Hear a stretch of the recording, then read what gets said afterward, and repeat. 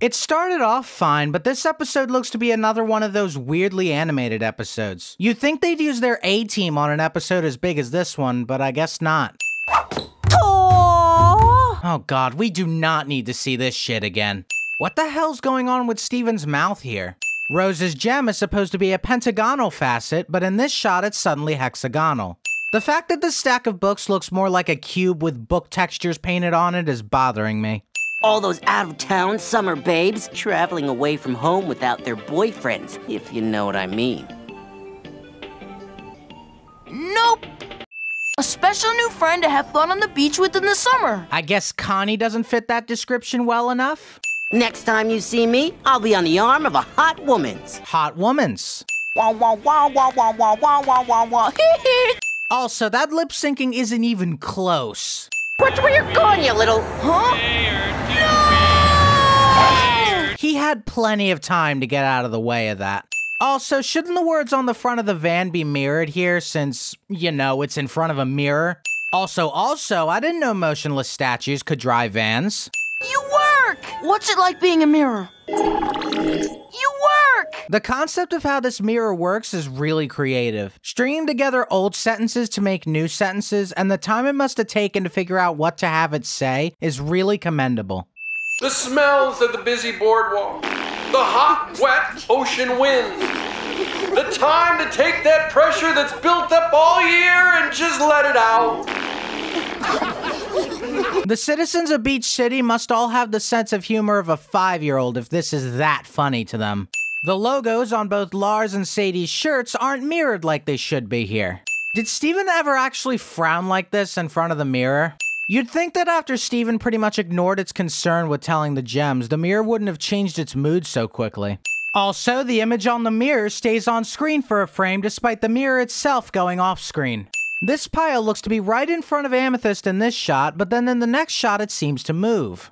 Also in this shot, the refrigerator's handles are on the left side, but earlier the handles were on the right side.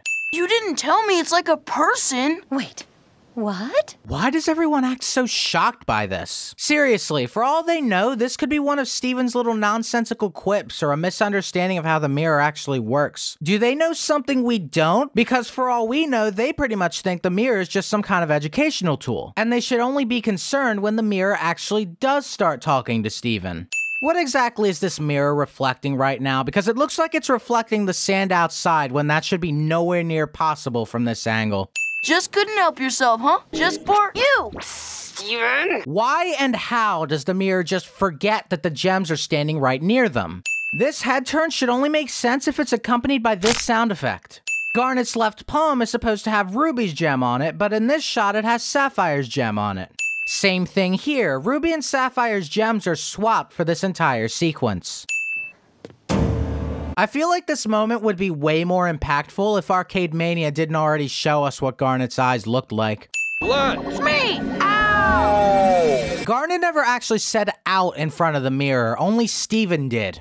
After Steven releases Lapis from the mirror itself just completely disappears. Why does Lapis's hair look so much darker here than it does in any other episode? Maybe they were still working out how they'd want to design her, but it's still a little off-putting, and I don't think it being nighttime would affect it that much.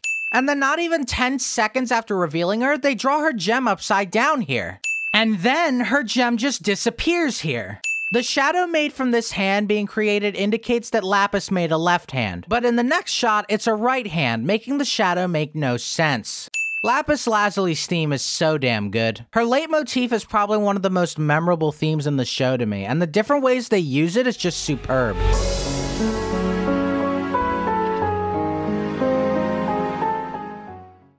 They're not gonna let us leave.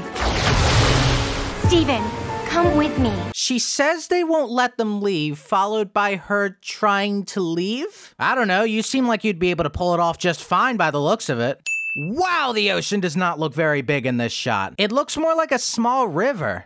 Don't trust them, Steven. Goodbye. I hate how this is never really elaborated on at this point. Seriously, after Lapis introduces the plot point of the crystal gems potentially not being as righteous as we were led to believe, it's just dropped in favor of haha funny grounding moment. Steven should have about 15,000 questions rolling through his head right about now, and I'd understand if they had run out of time to answer anything in this episode, but then do it in Ocean Gem. This feels less like the question everything moment I think it was intended to be, and more like cheap shit that isn't elaborated on.